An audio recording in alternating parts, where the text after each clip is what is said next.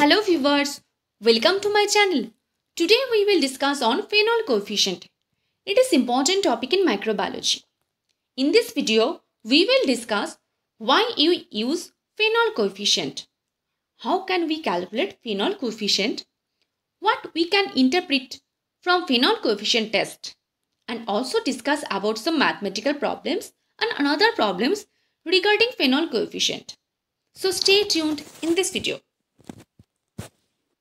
First of all, let us know why you use the phenol coefficient. Basically, phenol coefficient indicates the efficacy of a disinfectant.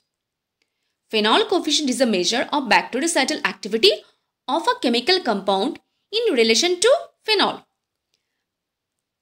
Bactericidal means a substance that kills the bacteria.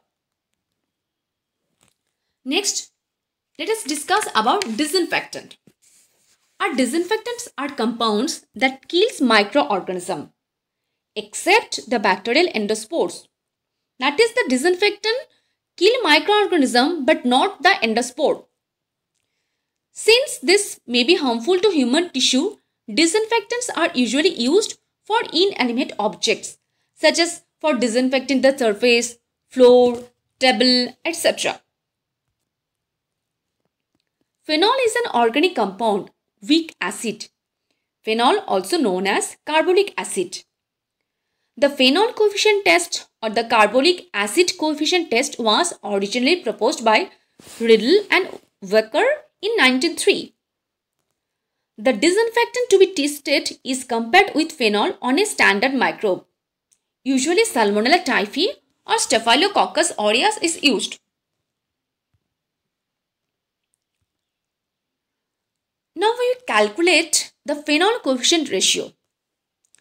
To calculate the phenol coefficient ratio, the formula used is the concentration of phenol that kills microorganisms in 10 minutes, not in 5 minutes, divided by the concentration of disinfectant that kills microorganisms in 10 minutes, not in 5 minutes, or the greatest dilution of disinfectant that kills microorganisms in 10 minutes, not in 5 minutes, divided by the greatest dilution of phenol that kills microorganism in 10 minutes, not in 5 minutes.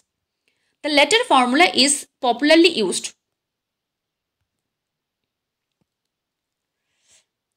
Now, after calculating the phenol coefficient ratio, we get certain value. From the value, what we will interpret? In this section, we will discuss about the interpretation. We have already discussed that phenol coefficient indicates the efficacy of a disinfectant. So, if the phenol coefficient ratio is 1, then it indicates that the test disinfectant is as effective as phenol.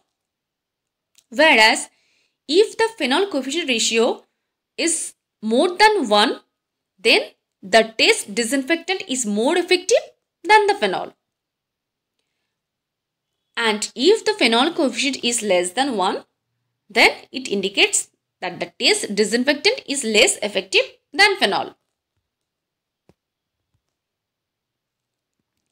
Now, we have to discuss about the limitation of phenol coefficient tests. Phenol coefficient tests are designed specifically for determining the disinfection power of phenol-like disinfectants. However, it has been observed that phenol coefficient is used for other purposes, for which it is not applicable. Now we will move to the next section, the mathematical problems. Here, the determination of phenol coefficient of a given disinfectant is discussed.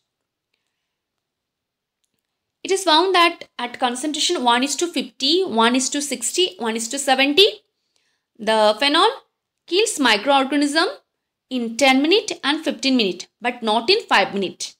Whereas at 1:80 and 1:90 dilution, the concentration, the phenol does not kill the microorganism in 5 minutes, 10 minutes, even not in 15 minutes. Here plus indicates growth and minus means no growth. In case of disinfectant at 1:150 and 1:200 ratio, the disinfectant kills microorganism in 10 minutes and 15 minutes, but not in 5 minutes. Whereas in 1:250, 1:300 and 1:350 ratio, the disinfectant does not kill the microorganism in 5 minutes, even not in 10 minutes. As you know that the phenol coefficient of a disinfectant is highest dilution of disinfectant that kills microorganism in 10 minutes, not in 5 minutes, divided by the highest dilution of phenol that kills microorganism in 10 minutes, not in 5 minutes. Here the highest dilution for phenol is 70 and the highest dilution for disinfectant is 200 that kills microorganism in 10 minutes, not in 5 minutes. So that is 200 by 70, that is 2.857. So the phenol coefficient of the test disinfectant is 2.857 and the test disinfectant is more effective than phenol.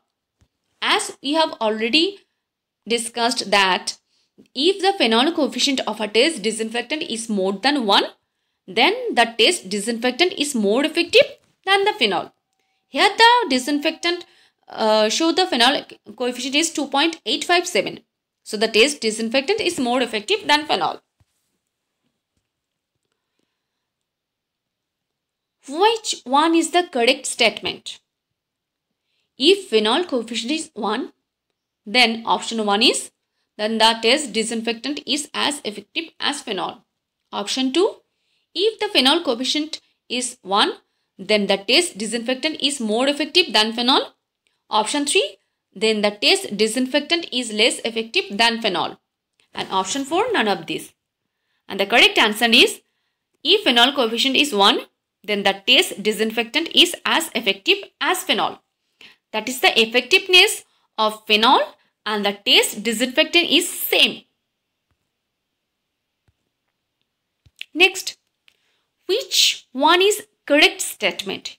If phenol coefficient is 1.8, then option 1 is, then the test disinfectant is more effective than phenol. Option 2, then the test disinfectant is less effective than phenol. Option 3, then the test disinfectant is as effective as phenol. And option 4 is none of these. And the correct answer is, if phenol coefficient is 1.8, then the test disinfectant is more effective than phenol. As you have already mentioned that if phenol coefficient is more than 1, then the test disinfectant is more effective than phenol. Which one is correct statement? If phenol coefficient is 0.75, option 1, then the test disinfectant is more effective than phenol. Option 2, then the test disinfectant is as effective as phenol. Option 3, then the test disinfectant is less effective than phenol. Option 4, none of these. And the correct option is, then the test disinfectant is less effective than phenol. Thank you. Please like, share and subscribe to this channel.